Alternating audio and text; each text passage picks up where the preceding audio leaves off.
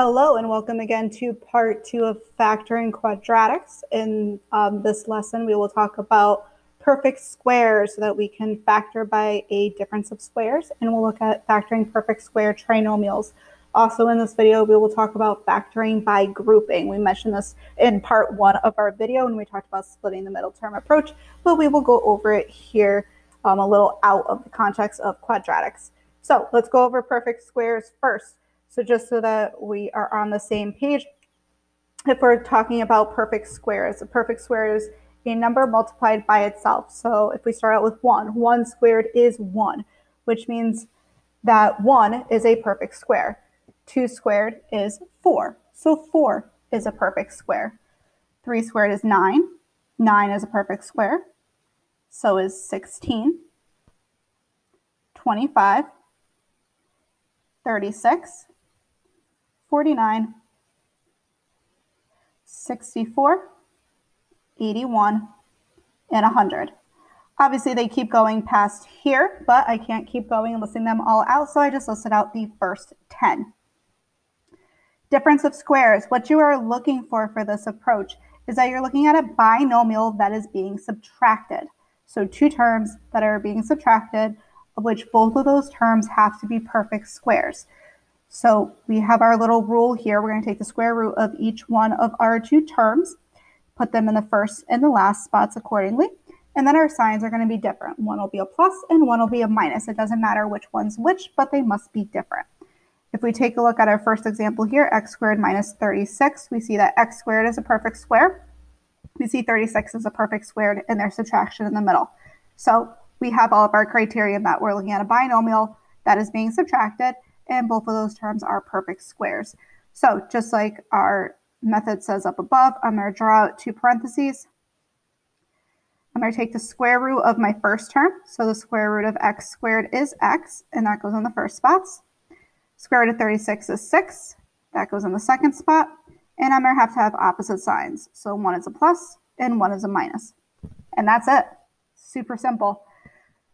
4x squared minus 81. This is also an example of a difference of squares. Because the square root of 4x squared is 2x. I'll put that in the first spot. The square root of 81 is 9. And again, we need opposite signs. So just to show you it doesn't matter, I'll put a minus in the first one and a plus in the second one. It does not make a difference. We just have to have opposite signs so that our outer and inner terms, when we FOIL, cancel each other out.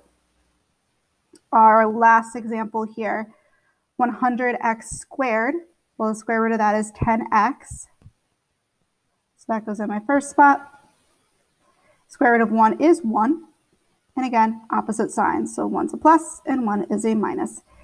And we're done. That's a factoring by a difference of squares. So you just need to recognize your perfect squares and you should be good to go.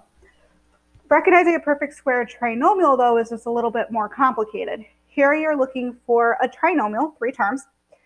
Both the a and the c terms have to be perfect squares, so that's easy enough to recognize. But trying to get that b term is where it might take a minute to recognize it. You're looking for the b term to be twice the value of the square root of a times the square root of c. So if we take a look at the first example, r squared plus 6r plus 9, if we use the factoring technique that we see here, the plus or minus is in place because either both signs are positive or both signs are negative. You're not going to have opposite signs here. So we're looking at both signs being positive, and in this case, they're both going to be a plus. So if we're going to draw out our parentheses, square root of r squared is r. Put that in the first spot. Our c term here is 9. Square root of 9 is 3. So I'll put that in the second spot. And because we want to get to a positive 6 here, that means they're both going to be pluses. So this is called a perfect square trinomial because you can also rewrite this as r plus 3 quantity squared.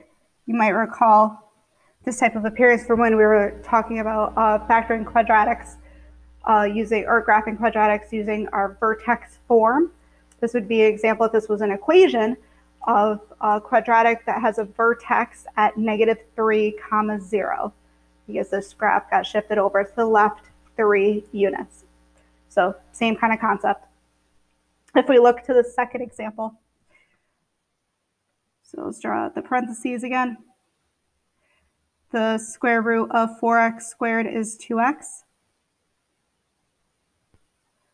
The square root of 9 is 3. And again, we're looking for the same sign and both of them to be pluses. So plus and a plus. And again, if you want to write that as quantity 2x plus 3 squared, that works. For our last one, square root of x squared is x. Square root of 16 is 4. And here we're again looking for the same sign, and they're both going to be a minus. Okay. That's it. That's factoring a perfect square trinomial. So the most challenging part there is being able to recognize that you could factor using that approach. Again, if you think you can, but you're not positive, you can go ahead and try to factor it and then use your foiling skills to be able to prove that it does equal the original expression. And that's how you know that you did it correctly, or you can use that technique. Our last technique that we are going to go over is factoring by grouping. This is used when you have 4 terms. So we're going to group our first 2 terms together and our last 2 terms together. We're going to factor out the GCF from each group. The GCF in the first group is 3x. When we do, we're left with a 2x plus 1. When we factor the GCF out of the second set, GCF is 2. So again, that's going to leave us with the 2x plus 1. Just like in the first video, when we were factoring by splitting the middle term using a piece of this approach here, we know that the parentheses have to be the same. If they're not the same, either you cannot factor it by grouping or you made a boo-boo. So first, double check to make sure you didn't make a boo-boo. And then you could say after that, if you didn't make a mistake and you're confident on that, then it's just not factorable by grouping. So you have to try to find something else. So if they are the same, then that turns into be the GCF. So that's our first factor. And then what you're left with, so we're left with a 3x and a positive 2, right? So this 3x and this is a positive 2, and that'll go in our second set. And we're done.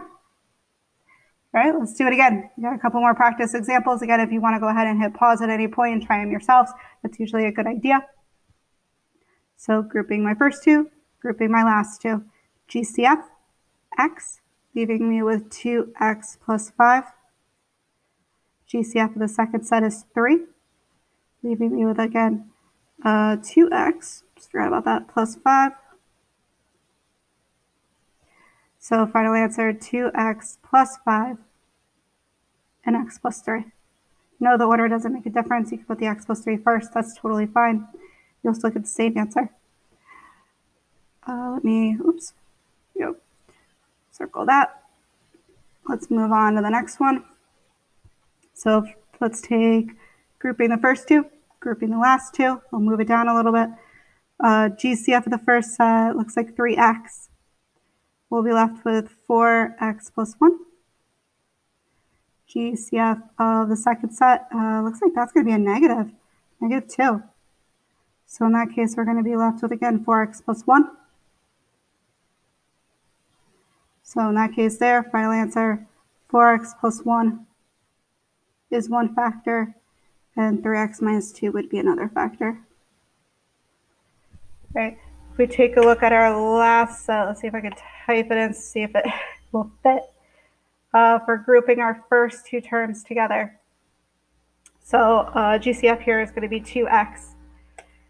When we divide, we're going to be left with 8x minus 1. GCF of the second set looks like that's going to be, I'm going to take out a negative 3 here, because note when I go to divide, I'm going to have the 8x and a minus 1.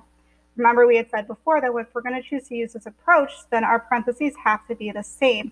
So some people might want to just take out a positive 3 here, but then you'd recognize that your signs in the parentheses are opposite of what you need them to be, and they would have to be the same to use this method. So final answer is that same parentheses, the 8x minus 1, multiplied by the quantity, 2x minus 3. Well, that's what is left over. Right? So that is our factoring by grouping. Thank you so much for watching the video. If you got any questions, you know how to reach me. Thank you.